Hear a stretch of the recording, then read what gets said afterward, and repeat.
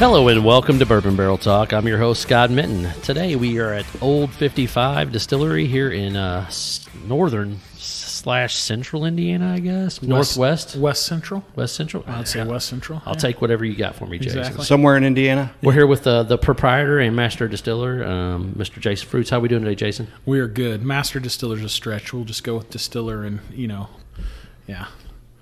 Fake it till you make it. Is that what we were talking about? Yeah, that's exactly what we were saying. So, with me on the panel today, we got Mr. Toby Hatfield, and we have Dave Mall, which is a new voice to the team. Thanks. Excited to be here. Absolutely. So, Jason, hey, many of our listeners might not be familiar with Old 55. Can you give us an overview about Old 55 and tell us a little bit about some of your signature products and the mash bill that goes into that? Absolutely. So we are a family farm to bottle estate distiller, bourbon producer. Bourbon is always the concentration. We do make some other products, but bourbon is always what we were going after. So we farm this 6 miles down the road on my grandpa's farm, mill it, mash it, ferment it, distill it, barrel age it. We've never sourced any product. Everything comes from us. So if you bought anything from Old 55, it came from my family right here in Newtown, Indiana. So pretty cool. So we've been distilling for over 6 years now. Just the family and I, nobody but family, siblings, and my dad work here. It's pretty crazy. Just got to kind of show you guys around. It was pretty cool. And pretty fun. So we're probably best known internationally for our sweet corn bourbon, which is what we all just tried. Totally different, 100% corn mash bill. The difference is it is, instead of being regular field corn, this is corn on the cob sweet corn. So super cool stuff, very different. I call it dessert bourbon or corn brandy. It's delicious, but that's probably what we're best known for. And then we're joking too. When you own a distillery with your dad and your dad does not drink, you get to make everything you like. So you guys are pouring our brand new bottled and bond single barrel bourbon, and this is our wheated bourbon mash bill. So this is 80% corn, 20% soft red winter wheat, all once again from the family farm, estate made and farmed, and this is pretty cool. So this is what I've been waiting 6 years to get to, is bottle and bond. We sold a little too much to start out with, and now we've moved on, and this is just awesome. So this is, and we will get to, you guys said you guys got a barrel pick of ours from Total Wine. Total Wine. That is the same mash bill as this, just at cast strength, and we have another, basically another variety of this up here as well. That's my favorite. The cast strength is always my favorite. Sure. But this bottled and bond is taking over for this 80 proof bottle, and will basically, everything's going to go bonded now. Does that make sense? So that's sure. The idea. This is you can find it anywhere in the Midwest is our hopes here in the next year or two. So your mash bill is pretty much consistent. It's the 80-20 you were talking about. Yep. So is there a reason why you varied from what most distillers do with malted barley? Absolutely. So we got into this a little bit, but it's so my first 2 estate grains we had available from the family farm were corn and wheat, and we use 6 enzymes, 4 proprietary yeast, and as I was going around talking to consultants, other distillers, people that I respect in the business, I was like, hey, this is what I got. And they're like, make some.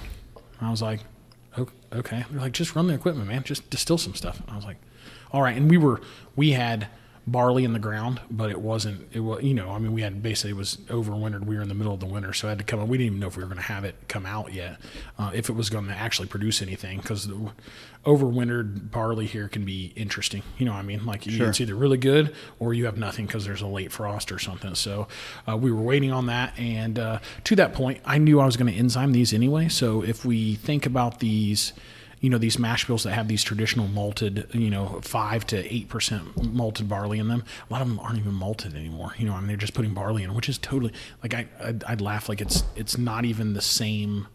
Like, those are like 2 different animals. A malted barley and regular barley are totally separate. And malted barley is expensive, and we use that for that, that sub-amyl enzyme that helps us break down those mash bills. That's how we traditionally did it. Well, it's 2020. I don't have to do that. I have enzymes, and we have a much more efficient way to do that. And any distiller that tells you they're not using enzymes to efficiently push things forward is full of it. There are some guys that do all traditional, which is awesome, but they will admit to you that enzymatic process today with what we have available is incredible. And we want efficiency. We want to make the best product we possibly can. Right. One of the cool things that you kind of mentioned, and you're, I think, the fourth person that we've interviewed that is a sweet mash bill. Mm-hmm. So basically, you don't have to do the reuse on the sour mash. Tell us how that helps with distilling a quality product and a more consistent product, and the farm to table aspect that brings you to that product. Absolutely. So a lot of these guys are sour mashing because they run continuous stills. So in the process of all this efficiency that they're trying to create, which is awesome and incredible to watch and see, there's nothing wrong with that. Sour mashing is just a natural part of that. Where you're seeing a lot of us younger guys do this sweet mashing is because we get more consistency, and then we're doing, like I always say, we're really large small batch, So I have to clean every fermentation tank out every day in between. We're starting with fresh water. It's just a more... I can control everything that is going into that mash tank, and that's what's important to me. So sure. I know the yeast, I know what the inputs are. Spent stillage off of is not always consistent, and I don't want to deal with it. So that is something that just helps me immediately. I understand the process and why.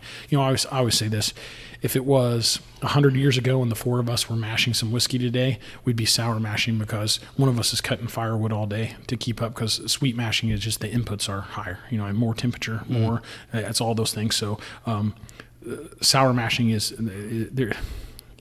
it's tomato.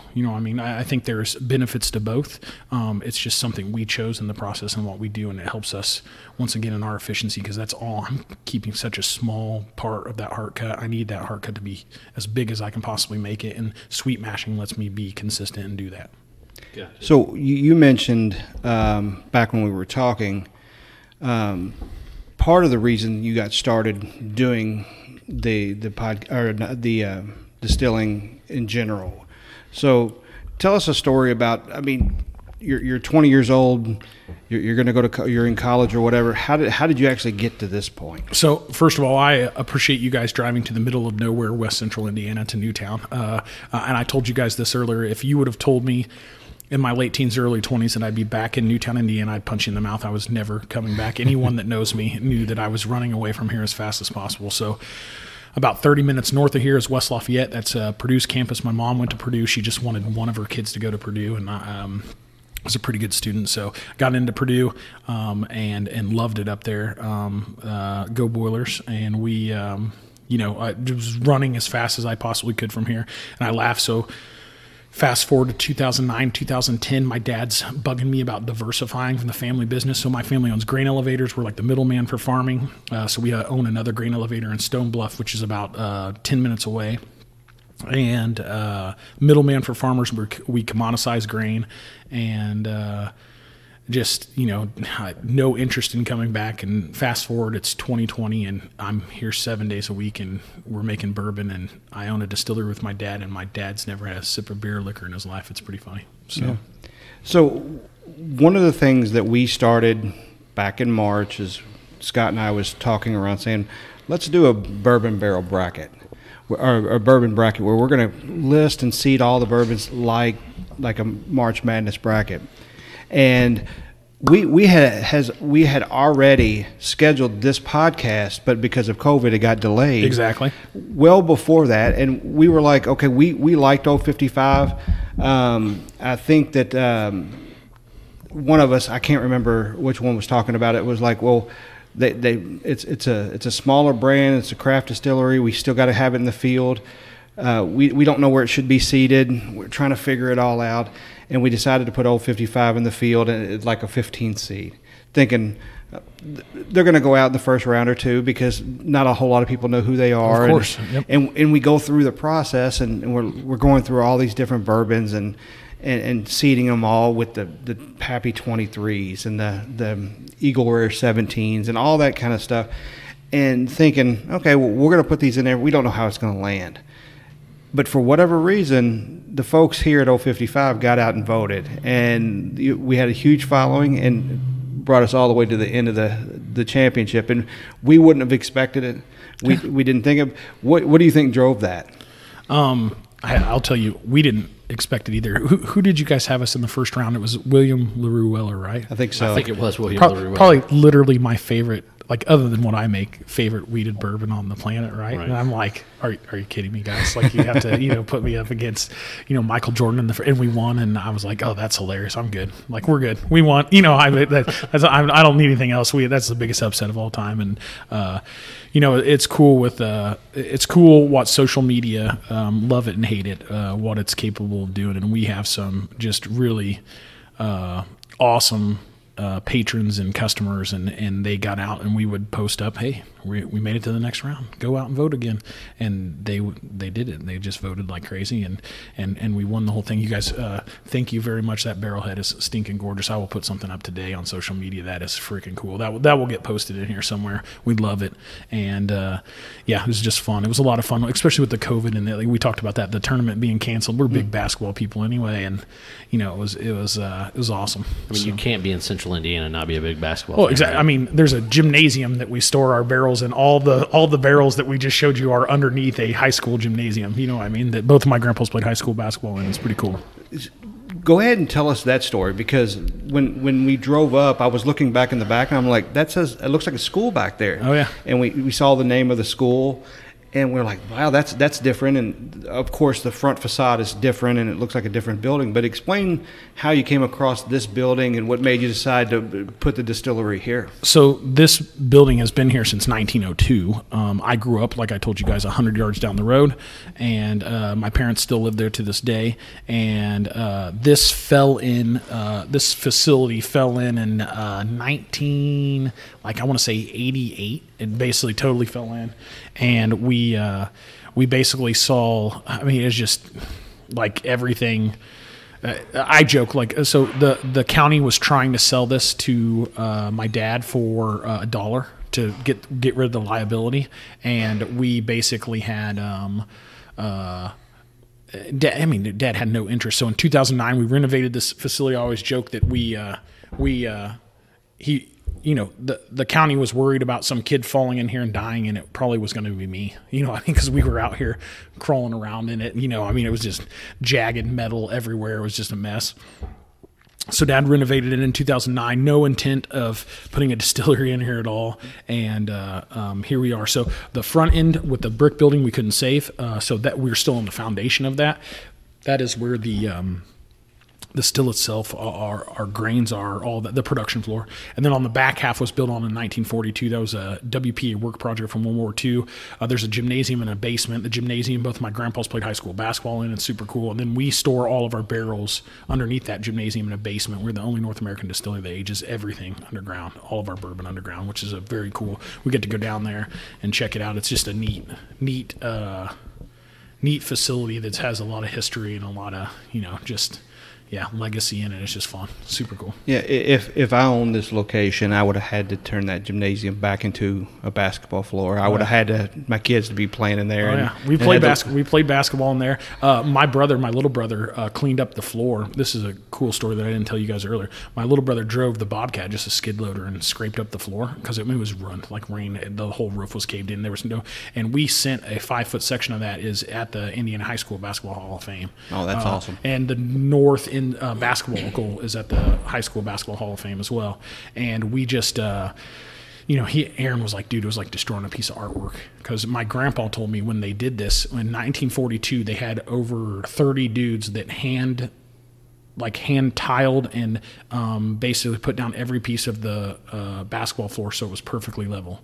Because those WPA projects, it was just about putting people to work. Does that make sense? Sure. It didn't matter how long it took or what it cost. It was just just do it and employ as many people as you can to keep people busy. So, it was literally, Aaron was like, dude, I was almost in tears scraping this thing up, but we had to scrape it up, and we poured fresh concrete over the top of it to make it smooth so we could move skids on it and use it as a warehouse. And but we've played basketball in there. It's pretty cool. I always love to tell the story of my grandpa Lowell, which is my mom's side. I've had multiple people that played basketball grandpa in that gym, because this was his home. He went to school here. My grandma and grandpa here in town both just went to Richland Township here. And they would say if they couldn't get my grandpa a little mad in a game and foul like 2 or 3 guys out on him, like you couldn't beat Richland Township because my grandpa was that good of a basketball player. So there is supposedly paper somewhere. So he dunked the ball. And they gave, this was when it was 1 point, and they gave the other team 1 point because it was illegal. You couldn't go, couldn't put the ball in the hoop. So there's paper somewhere that I need to find that and post it up here, but pretty cool. That'd be great. Yeah. Oh, yeah. That's awesome. So Kentucky distillers typically make a big deal about, the water source, limestone water, all those type of things. Of course. What do you guys use for water here, and how does that impact? We import all of our water from China. No, I'm just totally messing with this.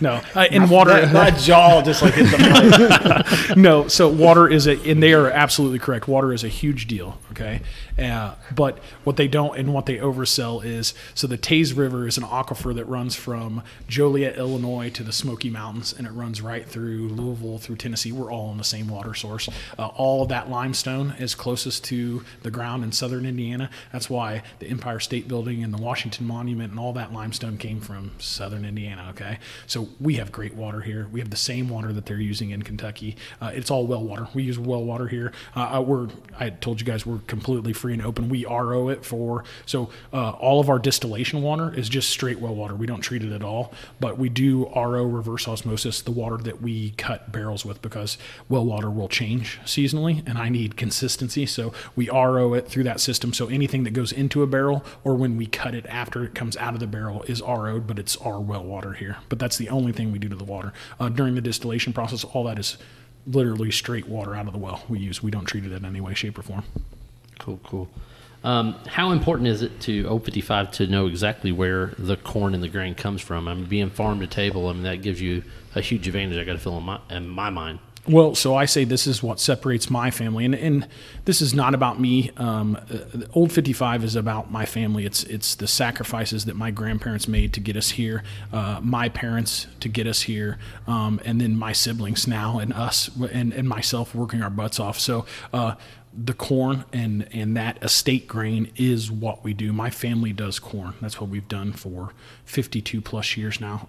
We source corn all over the country. We are the middleman for farming. So knowing what we know about corn, it only made sense to, bourbon's made from corn, man, that would be cool. That was always the idea. We hold millions of bushels up here. I always joke, they're like, so do you use all of that? I'm like, if we used all of the corn that we have at the grain elevator, that's 300 yards that way, we would be on my private island right now. Like chatting with girls in bikinis running around us, serving us, pouring these drinks for us. So it is, it would be almost impossible to use it. No distiller on the planet uses as much corn as we have out there. That's how many millions and millions of bushels we have out there. So pretty cool that way. But corn is super important. And to that fact, we have minimums on test weight, like all these things. I joke all the time. The sweet corn is a perfect example. Like, I'll go and talk to other distillers, and I could bring a bag of dirt off my floor and say, hey, this is milled sweet corn, and they would fight over it. And then they'd go home and try to distill it, and they'd be like, dude, I can't get a Brax test. Like, nothing is working. And I'd be like, yeah, that's dirt off my floor. I always tell distillers, I'm like, you need to trust who you're sourcing grain. I am spoiled rotten, and that the grain comes, that is what we do, But for all these guys that are sourcing grain, put distiller on anything and everybody's price goes to 4 times what it was before, and that's one thing my family has been trying to push for. So I get the best. So a lot of times I feel like most grain sourcing is they give you the worst and you're going to pay the most for it because they know you'll fall for it because you're going to have to mill it for them anyway. Well, we do all the milling here on site anyway, and we have minimums on test weight. So I get the choicest, the best of everything because we're in the best area to do that. And that's just, once again, being spoiled and having this awesome, all these logistics that kind of fell right into my lap. One of the things that you talked about is being, you work with this, it's all family members, it's your father. There's got to be times where you guys don't agree on things, and there's been troubles starting the distillery, figuring out what the bottle shape is going to be or what the label is going to look like. How has that been to actually start a brand new brand in which you're basically doing it from scratch with people that aren't afraid to tell you what they really think? Well, I will say this, that working with my siblings is awesome. I wouldn't change it for anything. Ashley, my little sister that's floating around in here somewhere, my little brother Aaron, that's my right-hand man, my best buddy, my older brother Chris, like there's definitely some personalities there, but we grew up super close, and this is, once again, credit to my parents. Like, we all grew up remarkably close to each other anyway, and we are vastly different in personality, but we do a good job. Now, I always jokingly, and if any of my siblings were in here with me right now, they would chuckle about this, but I always say we're kind of like family ruled by committee. I'm just like Stalin, and if you make me mad, you go to the gulag. So I'm just kind of a bull in a china shop. They always have to deal with me. So, but we do a really good job of, Dad is, the cool thing is when, and we all feel this way about our dad. My grandparents sacrificed. I mean, we come from nothing. Like, we come from absolutely nothing. It's just hard work. This is the all-American story right here. And my dad is just the next one, and now he's letting us do this on the legacy scale. And when you work for the guy that you love and respect most on the planet, like, failure's not an option. You know what I mean? And that's how we all feel, and it's pretty cool, man. There's nothing like it.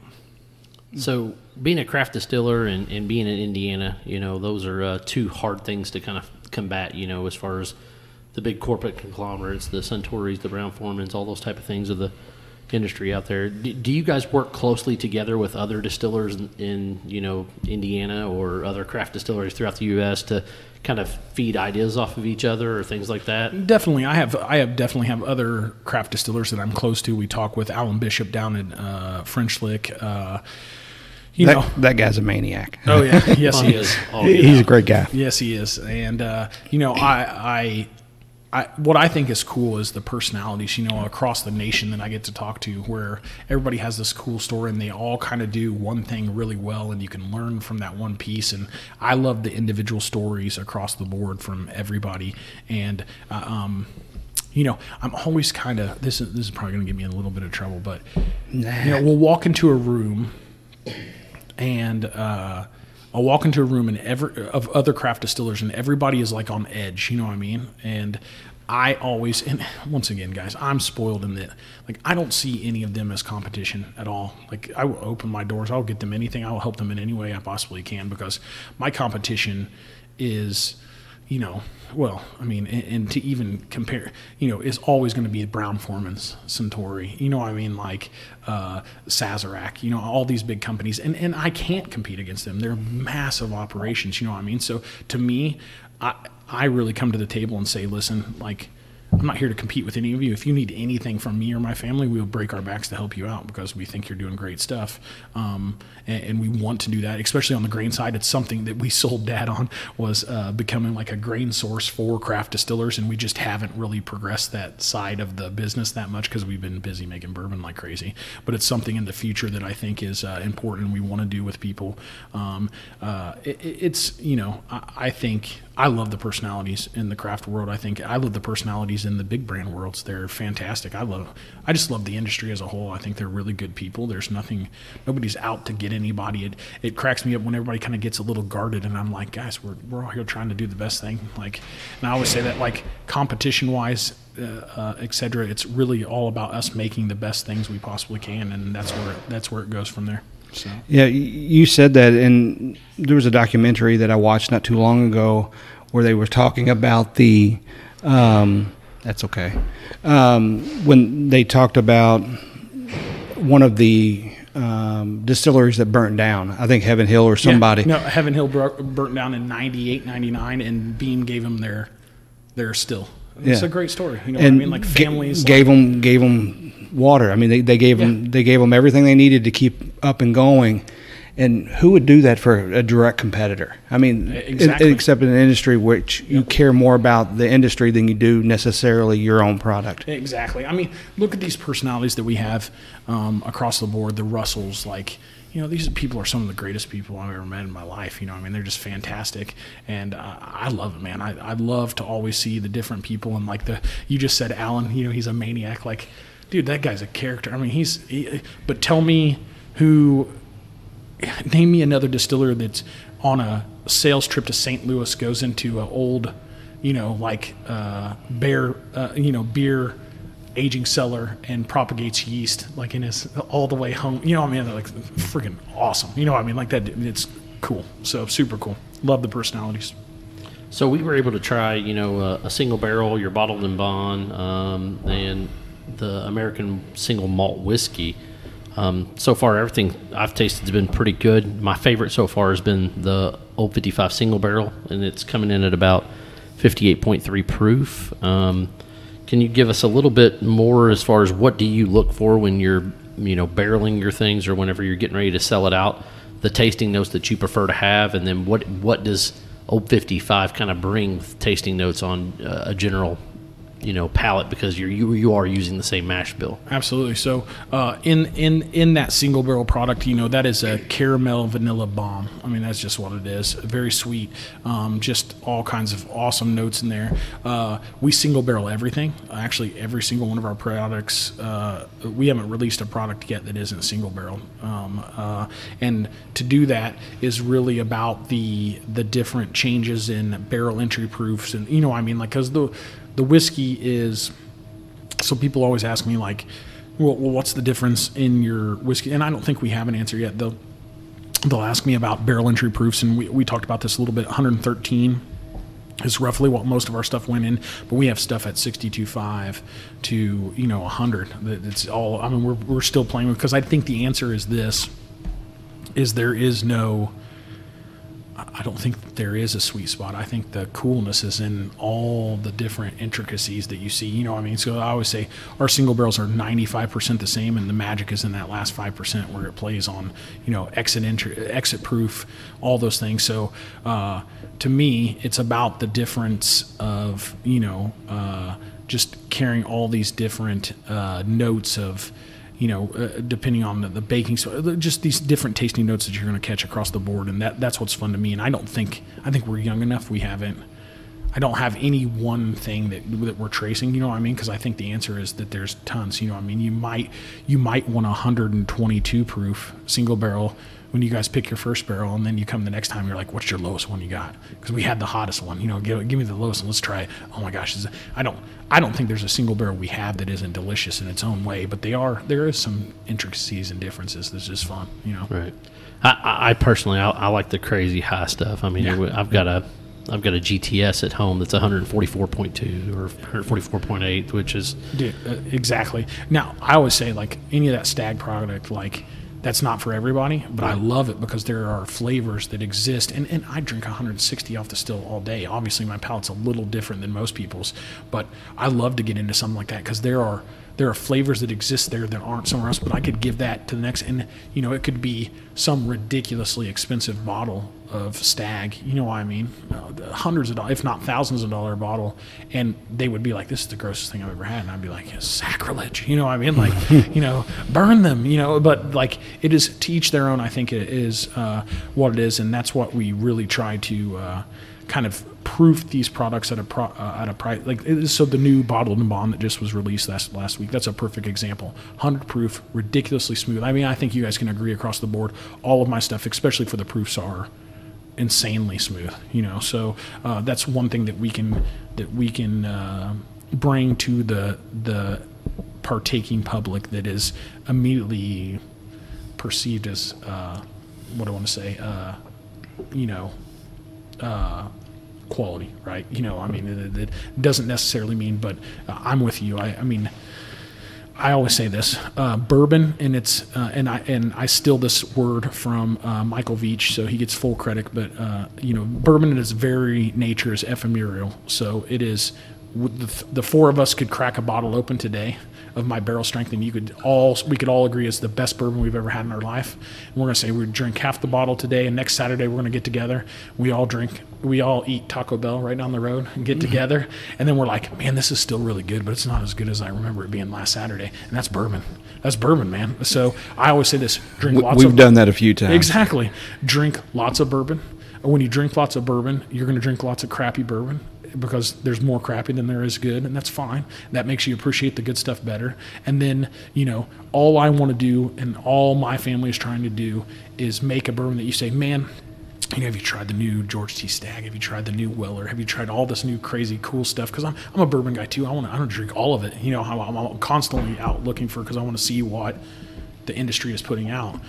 But what I want to do is I want you to say, man, but dude, I just cracked open that barrel strength from Old 55. God, man, Jason and his family, they're always bringing the heat, man. They're just bringing the best stuff they possibly can, and that's what I want to be. I want to be that go-to where, no matter what I release, you're going to be like, man, I got to get a bottle because I know it's going to be good. You know what I mean? And that's what we're trying to do. Cool. So to me, you're kind of in a mecca area of breweries. Mm-hmm. Are there any special projects that you have in your mind? Or? Yeah, we have lots of. I actually just got asked about this earlier this week about barrel finishing products, and we don't have anything on the calendar to finish anything at all. We do a bunch of work with breweries all over Indiana, Illinois. So they have beer aging in our barrels. Most of our barrels, actually, no, that's not true. Absolutely, every single one of our barrels is spoken for like 8 months. Like they're going to breweries. Most of them are going to other distillers that want them for whiskey because they know what I'm pumping out, so they want that barrel to put the next thing in there. And wineries, we got some wineries, so we got some kind of cool stuff down the road, which I think will be it'll be fun. Nothing really barrel finishing yet. I'm still a purist in that, and I'm fighting that. Does that make sense? So to your question a little bit earlier is, we're in Newtown, Indiana, and I'm making like bourbon. Does that make sense? Like that's what I want to be known for. So I don't really want to get crazy with. We've talked about this. I'm spoiled in that we have this ability to kind of have a timeline that is much longer than anybody else's because we're self-funded. We don't have any investors. We can do whatever we need to do, and that is incredible. But I want to be known for just making. I don't want to be known as the best Indiana bourbon. I want to be known as the best bourbon. Period. You know what I mean? So like irregardless, that's what I'm hunting for. But what you have, the competitive edge that you have over all your other people, gives you the opportunity to be a little crazy if you want. So you could go to Scarlet Lane, you could call Elise and be like, "Hey, Elise, exactly. You put a good port in this bourbon barrel. You give it back to me. Yep. And then I'm going to age it for 6, 8 months, 4 weeks, whatever the number is, until you get the taste that you like, and then." It gives you the opportunity to do that as a one. And if it turns out like crap, guess what? You don't have to sell it. Exactly. Yeah, exactly. Well, and we've had a pretty good, track record of releasing nothing but expertly made stuff so far. And my issue with all of that is, man, like I guess it's kind of the purest side of me. You're right. I do have the ability to do some weird stuff, and the sweet corn is our weird stuff. That is one of those weird things. The single malt is a perfect example. That's hugely expensive. Nobody in North America has ever done a legit single malt with all North American ingredients, let alone sourced every single product and every part of that we smoked and malted it with in Indiana. It's a cool product. What did you guys think about that? That's the last thing you guys had. Yeah, no, I thought it was good. Interesting, different, right? Yeah. For me, it's different. It almost reminds you of that Scotch without the peaty feel. Yeah. So smokiness, so I hate super over peated scotches. It's not my cup of tea. Me too. But this is, so once again, get to make everything you like. So there's this undertone of smoke, you know what I mean, like underneath there, but not overpowering, and you just get all this intricacies that is, you can taste all those different. So very interesting. So yes, that is a good point. We do have the ability to make a lot of weird stuff, but I guess I am kind of planting my flag in the ground and saying, man, I just want to make really good purist bourbon, you know what I mean? Specifically wheaters. That's what interests me, and yeah. So one of the things I just wanted to point out to everybody who may be listening to this is that we're in your current tasting room. Yep. In your lobby area, and so there's going to be people coming in and out, and that's okay. I don't mind. Guys, I appreciate it. Yeah. It's one of those things that I don't necessarily mind, as long as everybody understands that's what we're hearing in the background. Yeah, but. This is a cool place. The decor here is perfect to come and do a tasting and do a tour, and I've never seen any distillery like yours. I've certainly never seen a warehouse like yours. and then where you're storing your barrels. I mean, would you say it was an old cafeteria? Yep. So I mean, this is a unique place to come. So I'm good. I think it's going to be.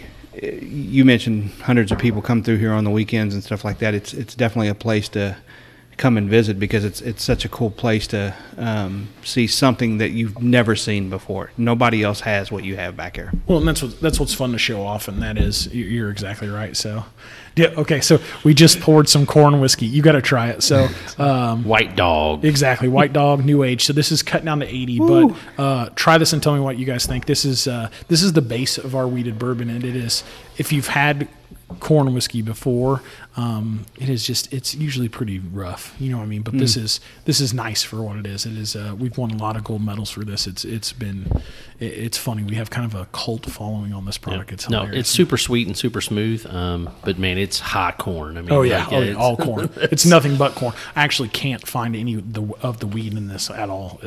People will be like, I was like, I can drink a bottle of this and you can find anything it's in anything. almost like mellow corn, like that taste of that really, really super sweet without the aging from the barrel. Yeah, absolutely. So. Yep. So you said, you made a comment that everybody does at least one thing really, really well. What would you say was your all's one thing? I think the one thing that we do that you can taste across any of our products is and you could define it as a couple words, but like quality. Does that make sense? Like when you sip any of my spirits, you're like, ooh, like these guys, you know. I mean, you can drink spirits that you're just like, all right, that's all right. You know what I mean? Like that's a little rough. Not everybody can see your face, but that was great. Yeah.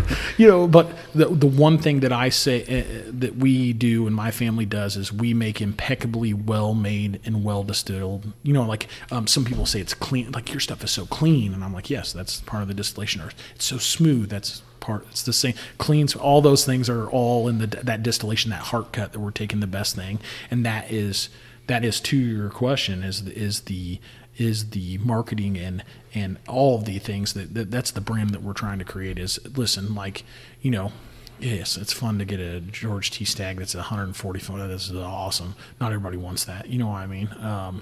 I would like to put a barrel outside in the sun and see how much I could overproof it. You know what I mean? And see if I can get up there just to see what it does with my stuff. But with that cleanliness and that quality of spirit is what we're always getting. And that's what the equipment, that's what the corn, that's what everything we're doing is lending to. Does that make sense? Is quality. It's all. I can't compete on quantity, you know. And we make a lot of bourbon. Don't get me wrong. I make a lot of bourbon for a craft distiller, but compared to Sazerac Company or Brown-Forman, I mean, it's hilarious. I can never catch up. You know what I mean? Like, yeah, they throw away more than you probably make every year. They spill more on the ground. You know what I mean? Than like what I make. You know, and I make thousands of barrels. You know, I mean, we are. I always say that. Like, I'm a weird distiller in that I'm a huge craft distiller, but compared to the big guys, like I'm not even a gnat on the wall. You know what I mean? So we're in this weird no man's land in the middle of nowhere that is like large production facility, like big still, you know, but like compared to those big guys and chasing that volume, like we will never compete on volume. Does that make sense? It's always about quality, and I think that's to your question. That's what it is, quality.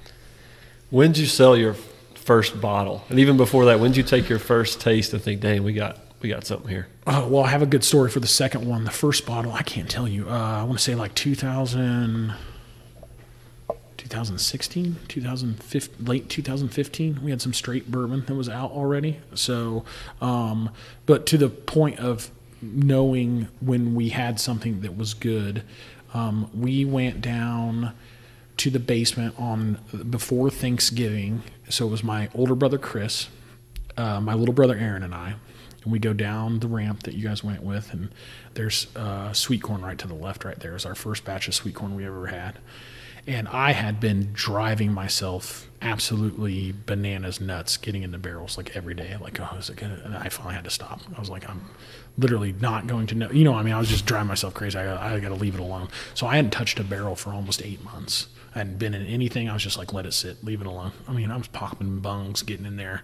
You know, when you borrow money and start a business with an inheritance you didn't know you had from the man you respect and love most on the planet. Like, it's pretty important that you don't fail. So I was a little bit going a little bit crazy, but so I stopped. So we hadn't been in anything for about 8 months, and my brothers and I, we jump in, we go down there. I'm like, hey, let's go down and taste some stuff. So we had some sweet corn that was like 2 months short of 2 years old. And like I said, I hadn't been in it for over just under a year.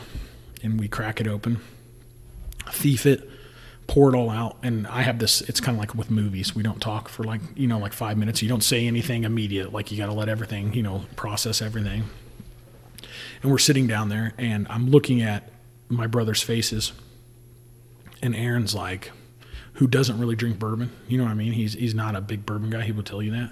And he's like, this ain't too bad. I'm reading on his face. And my older brother, who I love, is like, just looks like, he just got his first Transformer. He's just like, and I'm tasting this, and I'm like, oh, wow, this is really weird and different, and it's really good. And two thoughts ran through my head. Like, first of all, like, we almost killed ourselves to make this first batch, and we had already put this. The second batch was out of the field. I hadn't distilled it yet. I was like in the middle of distilling it right then, and it's awful. I always tell people this. The reason nobody makes sweet corn bourbon is because we're the only ones dumb enough to make sweet corn bourbon. It's so stupid. The redneckery that goes into making that the redneckery is obnoxious. Okay, so we're down there trying it. And I'm like, guys, what do you think? And Aaron's like, this is good. It's really nice, super smooth. And Chris is like, I've never had anything like this. It's good. And I'm like, that was the moment, if that makes sense, where I was like, okay, we're on to something. Like, we're doing a good job. This is good. And then the fear struck, and I looked over at my older brother, and we have a funny story about this. And I looked at my older brother, because I don't have to worry about my little brother, but my older brother, I said, if I catch you or any of your friends down here, I will murder you. And he chuckled, and I was like, I will murder you. And we went back home, and we found Mom, and I said, Mom, if Chris is missing for more than a day or two, he's dead in the basement because I killed him. He's not allowed down there. And to this day, I tease him. He's like, shut up, dude. Stop telling people that on podcasts. But he kind of does ask permission. He can go down in the basement because I will murder him. Those are my babies down there. But yeah, it's funny, but it is pretty funny because I can just see him down there like, oh, this is good. You got to try. You know what I mean? Like, he's just thieving away. Buddy. Yeah, just go to town. No pun intended, right? Yeah, right. Exactly. That might be where that term came from. I don't know. So, yeah, so fun. Hey, I've got a couple more questions for you before we get off here and let you get into business. Oh, you're good. Number one, corn. We're in the mecca for corn, right? Western Indiana, Illinois. That type of area. Have you looked at any other varieties? Because you're already doing something a little odd, but like the Bloody Butchers or the Blue Mills, absolutely, or those things. What's the future hold for Old 55 in that aspect? So we played with a bunch of those. The Bloody Butchers, Indian corn. Alan has this really cool. I'm gonna butcher it. It's the stuff he made. That's like almost like an Indian corn. It's got dang it. He's going to kill me when I shouldn't, but it's his variety that he grew and spliced. It's awesome. It looks gorgeous. We played with all that stuff, to be totally honest. It didn't make the difference we thought. And the sweet corn was our totally unlike anything else. Does that make sense? That was our product that we did that with. And then, but we do have some new, so we can't disclose what it is yet, but off of the traditional family ground that is, so there's two farms. The farm that most of everything comes from now, my grandfather bought in 92, I think. And then our Centennial farm that we just got our 100-year farming certificate for, the Fruits family and Myers down in Alamo. We have some grain coming off of it this summer, some blue corn, organic blue corn that is super cool. So what fruits do you grow here? No fruits. just heirloom grain. So, no. We do have some blueberries down there. We always laugh. We have some pretty big blueberry fields that are along a fence row, and I could probably get a batch or two through of that. So yeah. They said that your surname was derived from what your ancestors did for a living. Mm-hmm. So the Smiths did Smith work. So I was assuming. So there's a cool.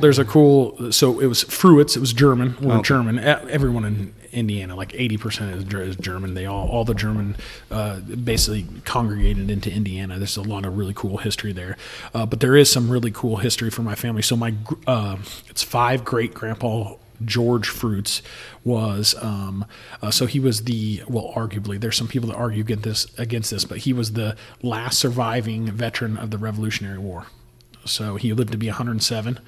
He was the flag bearer. He wasn't necessarily conscientious objector, but he wouldn't carry a gun, so he was the flag bearer in the Revolutionary Army, and he was 6'7", they said. So the average British redcoat, so that flag was real high. Yeah, I mean, he was a guerrilla, you know what I mean? And so they would say he would just wade in on the charge and break the lines, and it's just really cool. So with this blue corn, we have we have some red, white, and blue corn down the matter, and we're going to do a flag bearer whiskey for him, just to kind of as the family. There's some really cool stuff coming down the line, and it's just fun. So yes, there is some fun to that, but to grow organic grains, it takes years. All this is so much long play. You know what I mean?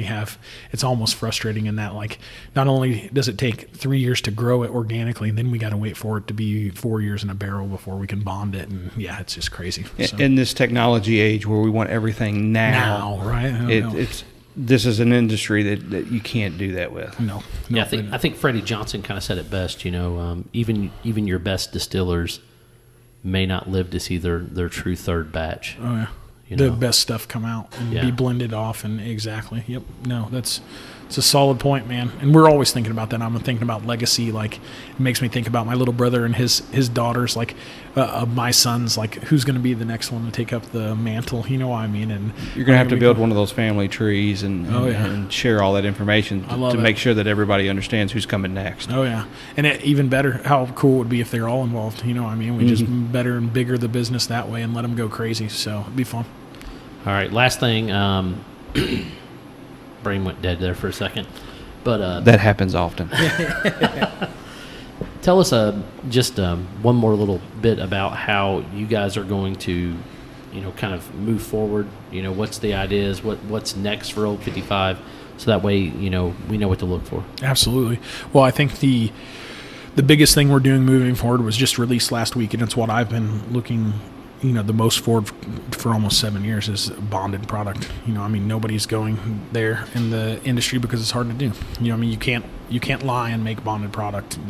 So that is where I see us pushing in the immediate future, is getting it out in hands and letting people, you'll see on a bunch of our social media, we're tagging where's your bourbon from, and there's nothing wrong with sourced whiskey. I don't want to say that at all. It's delicious. There's a lot from Lawrenceburg, Indiana. Yeah, absolutely. There's a lot of Kentucky bourbon being made. I can't tell you the amount that's being made down there. But I say this and there's nothing wrong with those products, and there's nothing wrong with that set of the industry. The whiskeys are good. I don't want to sound like I'm disparaging them in any way, shape, or form. What I want to say is, what about that customer? And what my family wants to do is, what about that customer that wants to get on Google Maps and can see the sweet corn field, the field where this, that's what we do. We are 100% transparent from seed to bottle. Me or one of my family members are going to do all of it, and that's what we want to do. So, one last thing, and I'm sorry, I said the last one was the last. You're good. So the last before the last. The last before the last, right? You mentioned because you guys are doing something a little different. You guys are using a 30-gallon barrel versus what most people are using, that 53. Do you have an age that you're just trying to get to where you've got to? Because some people are like, oh man, that 10 or the 12. There's some 15s and some 20s and 23s that people talk a lot about. Oh yeah. At what point do you think you're going to be like, hey, I can't let this go any further because of the smaller barrel and how fast the oak protrudes into that product? I think we're still trying to figure that out. I think we're getting closer because of that 30-gallon barrel. It's sooner than most people have to deal with it. To me, I want the product to speak for itself, and then also the big thing to me is the single barrel. That's why you see single barrel on every single one of our labels. When you take a sip of anything brown from Old 55, it came from one individual cask, period. We actually haven't released a non-aged, the corn whiskey is obviously not single barreled. It never was in a barrel, but it's from one distillation. Every single one of our other products is all single barreled. And what I say is, there's a reason you don't see 12 and 15-year-old single barreled products that everybody are chasing. I think there's some misnomers there. You know what I mean? And I want to I'm with you. I want to see how far we can stretch it and see what we can do. You know what I mean? But I think we're getting pretty darn close to where, my product speaks for itself. I mean, that's what I'm most proud of and proud of the family is, I think our bourbons stand on their own two legs, and it's pretty cool. So if people want to reach you, they want to come in and they want to talk to Jason Fruits and the family and everything else, how do they get in touch with you or to find out a little bit more about Old 55? Absolutely. So old55distillery.com kind of tells a little bit about the story. We're in Newtown, Indiana. We're open for tours usually when it's not this COVID craziness, noon to 8 o'clock on Friday and Saturday, noon to 6 on Sundays. Right now it's just noon to 6 p.m. Friday and Saturdays due to Indiana rules for bottle sales, and we don't want to push it and keep everybody healthy. And we're, trust me, itching to get back open. That'll be awesome. But tours, tasting cocktails here, and then on social media, we're pretty active on there. So Instagram, Facebook, Old 55 Distillery, all underneath there. Like us, share us, follow us, see where we're at. Coming around, hopefully we get to do some more with you guys. You guys come out. We have a huge barbecue fest in August. You guys need to come out, and I'd love to treat you. It's awesome. So if you want to reach us at Bourbon Barrel Talk, you can hit us up on Facebook, Instagram, and Twitter, or you can email us at bourbonbarreltalk@gmail.com. This is Scott Minton, Toby Hatfield, Dave Mole, and Jason Fruit signing off.